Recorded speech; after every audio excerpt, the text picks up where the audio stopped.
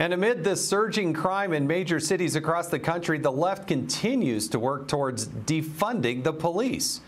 A news story on foxnews.com states that a soon-to-be-released report will show that almost half of police departments nationwide are getting their budgets cut.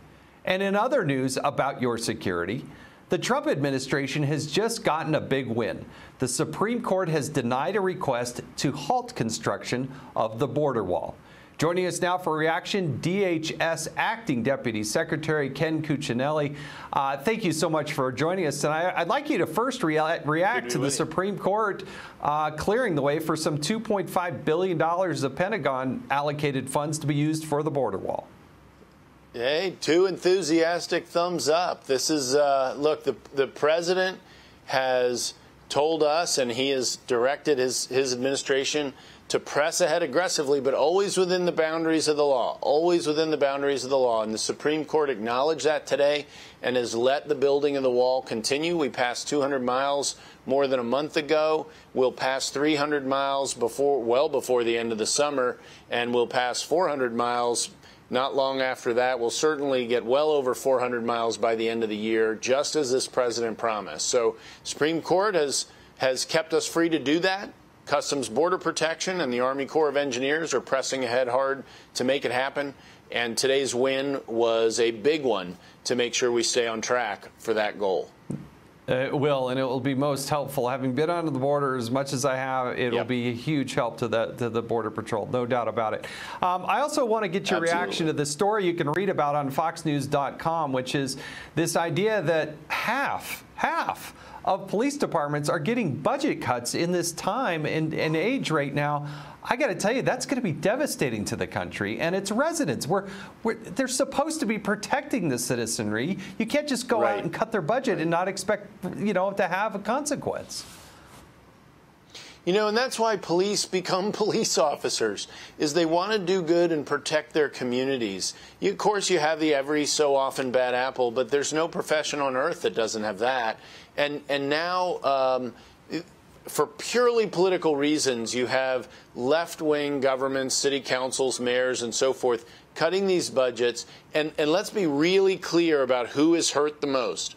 Where do you need policing the most? You need it the most in the poorest communities, the communities that are most crime-ridden, and they are disproportionately minority. And this president is upset about that. He fights that continuously. As you know, he passed criminal justice reform, so it's a balance. He's very tough on crime, but he also knows we need to get it right. He did what his predecessor wouldn't do on the reform side, and now we have all these left-wing local governments that are trying to gut their police departments. You've seen it in New York. Yeah. We're seeing it all over the country, and it is bad news for the communities that need it the most. It's amazing to me. The Democrats' love of government employees, and more government, except when it comes to law enforcement. Then they just want chaos, and they're okay with rioting and domestic terrorism. I mean, that's the way I see it. That's what I see is going on. I need you to comment and give us the latest about Portland, because there was a transition based on what the governor was doing with the state police. Where is the line when President Trump might step in with the National Guard? Is it getting better, and will it solve the problem? Well, the violence was declining this week, and then last night the state police did what we've been asking them to do for months, and that's show up. And they did show up, and they began doing the policing that the Portland police wouldn't do around the courthouse and the federal facilities. And lo and behold, in 2 months, we had our first night without violence last night. And this is an I told you so moment, really, but we've still got to get through the weekend. Weekends are always tougher from a rioting and violence standpoint. We'll see how tonight and tomorrow night go. But we're going in the right direction. Part of the reason we were positioned to go in the right direction is because President Trump supported us in advancing officers into Portland to protect that courthouse, to protect the federal facilities.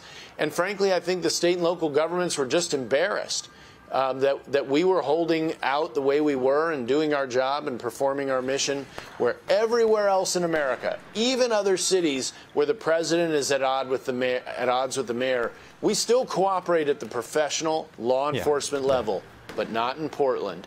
And Governor Brown has changed that. I will give her that credit. This is a win-win for the president and this administration and Governor Brown and her state police. It makes Portland look pathetic, more pathetic. Yeah.